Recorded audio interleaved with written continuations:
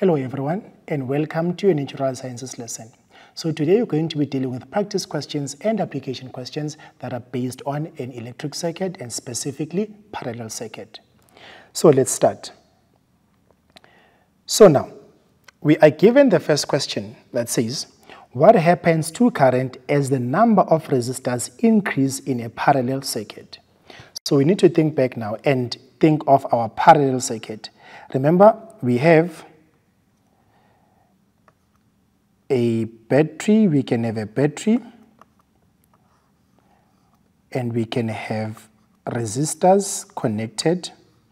Let's have 3 resistors connected in parallel. And then let's have another one whereby now we have 1 resistor.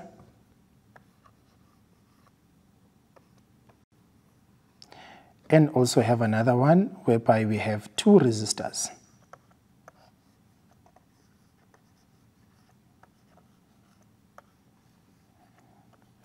Now, question is, what happens to the current as the number of resistors increase in a parallel circuit? So starting from 1, 2, and then 3. What happens to current as we keep on adding another resistor in a parallel circuit?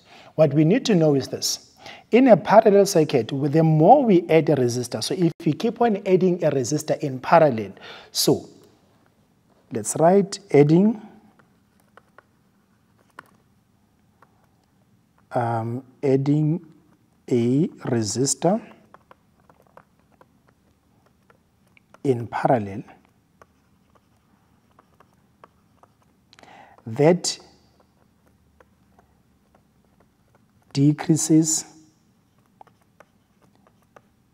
the total resistance of the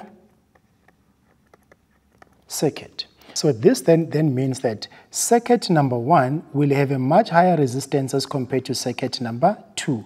Why? Because now I've added another resistor. Once you add a resistor in parallel, the total resistance decreases. So now that also means circuit number 2 will have a much higher resistance as compared to circuit number 3 because I've also added another resistor in circuit number 3. I have 3 resistors. So if you go on to 4 and 5, so the previous resistor, the previous circuit will always have a much higher resistance as compared to the second or to the subsequent circuit, because as you keep on adding more resistors in parallel, the total resistance of the circuit is going to decrease.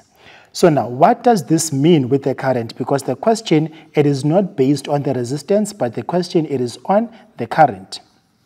So this then means, if now the resistance decreases, remember the relationship between resistance and current. If the resistance is going to be decreasing as we adding or increasing the number of resistors, if the resistance is going to decrease, it then means that the current will increase.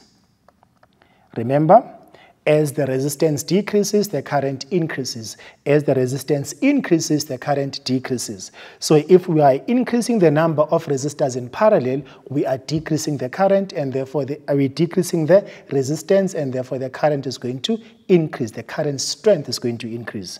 However, when we are removing resistors in parallel, we are increasing the resistance of the circuit and therefore decreasing the current strength of that particular circuit. So they have that relationship. So therefore, the answer is going to be the current is going to increase because of that. Now, question 2. What happens to the brightness on the light bulbs as the number of resistors, or basically the light bulbs, increases in a parallel circuit? So in other words, as we are adding more resistors, being the light bulbs, as we're adding more resistors in parallel, what is going to happen to the brightness of those light bulbs? Now remember that if we are adding identical resistors or identical light bulbs, they will each receive the same amount of current when the current splits. We can go back now to draw a simple electrical circuit with 2 resistors or with 2 light bulbs. And then we are saying this, as the current is moving through the wires, Let's say now the total current of the circuit is 2 amperes and these two resistors are all identical. Once the current gets to this point, it is going to split into 2 equal parts, 1 ampere there and another 1 ampere there. So which then means both of these resistors, because they are identical, they will each receive the same amount of current strength, which therefore means that even the brightness of those light bulbs is going to remain the same. So the brightness of bulb number 1 is going to be the same as the brightness of bulb number 2. If I add another resistor again and make them to be 3, they will still be in parallel and each of them will have the same resistance. So if they each have the same resistance, it then means that the current will have to split into 3 equal parts. So the current will have to split into 3 equal parts.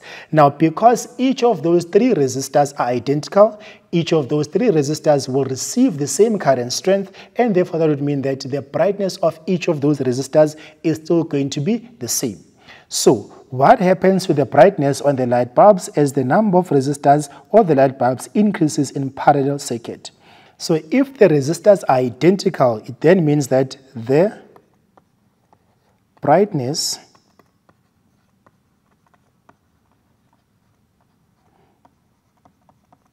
will remain the same. So the brightness will remain the same throughout this light bulbs there. So now, because now the question is in terms of the light bulbs, we need to draw an electric circuit that has the light bulbs and not the symbol for a resistor. So let's just draw it here because there's space. We're going to draw the very same electric circuit, but then with the light bulbs we included. So we have our, let's draw it nicely. We have our cell. And remember, we're saying that you're going to have 3 light bulbs or 3 resistors that are connected there in parallel. This is the symbol for a light bulb, symbol for light bulb, and symbols for light bulb. So this is exactly the same circuit diagram. However, the difference is that on this one, I've used the symbol of a resistor. However, because the question is in terms of the light bulb, you need to draw one with the symbol for a light bulb to show the difference, that you know the difference between the resistor and the light bulbs in terms of their symbol. Remember, they both are resistors. It's just that they are drawn differently. Now, question 3. We now need to draw an electric circuit with 3 light bulbs that are connected in parallel, and we need to also have a closed switch, and then lastly a battery that consists of 3 cells. Remember, if it's 1, that's a cell, this is 2, that's now a battery, and also still a battery. So we have drawn 3 cells that are constituted in this battery. There must also be a switch. Remember, we are not told where the switch is supposed to be. So the switch can be anywhere on the wires. So I would like to draw my one here. And the switch is supposed to be closed, yes. So I'll draw my one there, closed switch. And then now closed switch that is taken care of. I need to have 3 light bulbs now. So I will have light bulb number 1. Remember, they must be connected in parallel.